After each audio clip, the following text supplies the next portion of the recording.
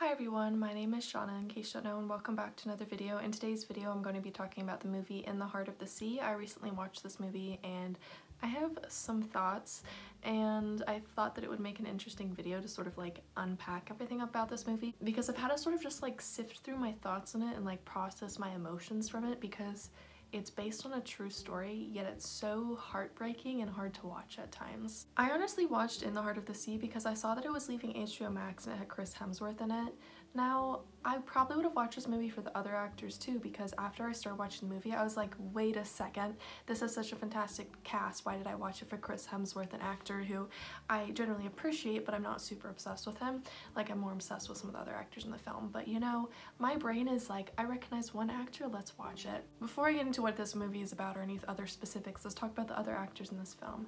So the actor who played Alistair Mad-Eye Moody from the Harry Potter series is in the film, and he isn't on the ship because it's clearly on a ship. It's called In the Heart of the Sea. The movie has like one time period and then a time period in the past, so he's like in the time period in the like more future. It's not like our present day time, it's still way in the past, but he's in the less past version, and his performance was phenomenal because he didn't actually have that many like action scenes. He was just reciting dialogue, but like the pure emotion that you see on his face was fantastic. He did such a great job. There's Frank Dillon in here, although I feel like I'm saying his last name wrong. Like D-I-L-L-O-N.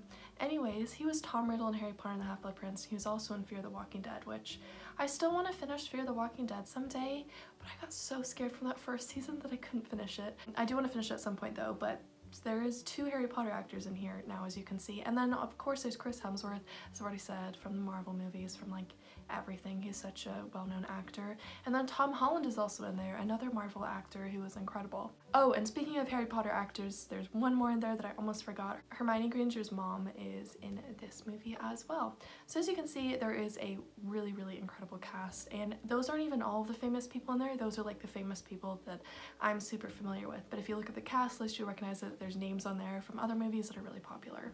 In the Heart of the Sea is based on a true story, and it's the like inspiration for Moby Dick, which I think is also called The Whale sometimes. Now, Moby Dick, that story has never particularly interested me because I don't know, it just doesn't seem that interesting. However, I was able to get really, really invested in the story, and I think I have a greater appreciation for Moby Dick now that I know the real story that it's based off of. So this story follows a group of whalers. So in this time, they were using a lot of whale blubber and oil to do things like fuel lamps, and so they would have these people go on these ships and go out whaling, and this was like before they had any sort of technology, so it was very risky to do. And it's following this expedition who are going to go whaling, and there's 2 people that are butting heads, and one person is the captain in charge, but he isn't really in charge in terms of experience. He just basically has a rich family with a well-known name, so that's why he's captain. And then there's Chris Hemsworth character, and he is like the experienced veteran of whaling, and he is like trying to take charge because he knows what to do. So like butting heads, and they hear about this place where there's tons of whales. And this group decides to go to this place even though they've been warned not to go there, because they just want to get the trip over with and they want to get lots of whale oil back. And so they decide to go to this area, and in that area they get met by a sperm whale who is gigantic and who basically destroys their ship. And they're stranded in these little rowboats, and they're trying to survive and get back to civilization. So it's a really interesting survival story because it's taking place in the water. I was very conflicted about which side of this whole survival scenario I was rooting for, because when they were showing in detail what they were doing to the whales, I was like, go whale, you attack those guys, go get them, because the way that they were killing the whales was absolutely like gruesome, and I was really disgusted by it. However, by the end I was like, oh, I sort of feel bad for these guys who are stranded on this boat, and a lot of them died, and it was very tragic. But I was like, I don't know which side I liked best in terms of whales versus humans, because they both deserve to live, I guess. I don't know, I was very conflicted on how I felt about it. All of the actors did an incredible job. I think it was a really hard film to do. I believe that I was reading somewhere that Chris Hemsworth really dieted for the role, which makes sense because, I mean, they're starving, they're on a boat, they don't have anything to eat. There is cannibalism in there, which I wasn't expecting.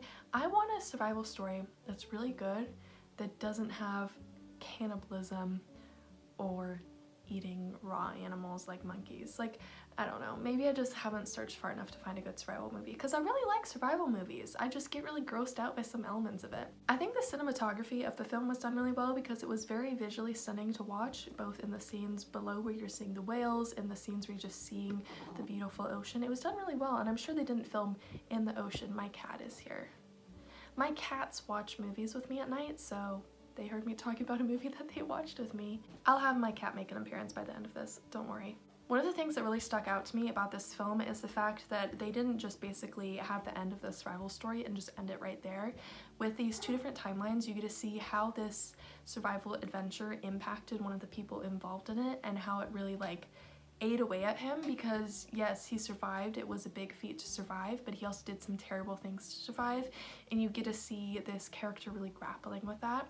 I thought that was really interesting. It was hard to watch parts of the movie knowing that this was a real story, so these things actually happened to these people, because it's so heartbreaking and traumatizing what these men went through. The makeup artist did a great job, and I don't know how much CGI was involved in the transformation from what they looked like at the start to what they looked like at the end, but it was done fantastic. I do have a little mixed feelings about the fact that some of these actors dieted to have that physical transformation, because I'm not necessarily the hugest fan of that. I wish more CGI would have been used.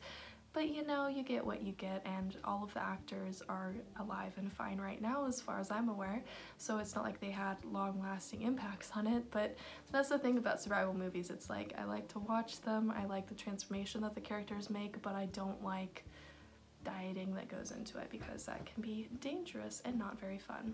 Overall, I'd say that this movie is one that's definitely worth the watch, but it is not for someone who's faint of heart, because it gets very intense and dark, and it is graphic in some parts. Even if you don't like Moby Dick, I'd recommend watching this movie, because it's more of a survival story to me than a Moby Dick type retelling of the story, because it's the real story that Moby Dick was based off of. So Moby Dick changed little bits of this true story in order to make it into the final Moby Dick version that it was in the end. I would say that if you like the movie Jungle, then you'd like this movie, or vice versa. If you like In the Heart of the Sea, then you'll like The Jungle. They're both really good survival stories that have some elements that were very similar to each other. And that's really all I have to say about this film. It was heartbreaking yet incredible and beautiful, and I do highly recommend it. My cat just looked at a bird and it caused her to knock over my phone, so I think that's my signal that it's time to wrap this video up. If you like this video, feel free to give it a thumbs up and subscribe to me. If you haven't already, I really need to go because my cat keeps knocking over my phone. There, I'm holding on to her so she can't knock it over again. Apparently there's just some really exciting birds outside.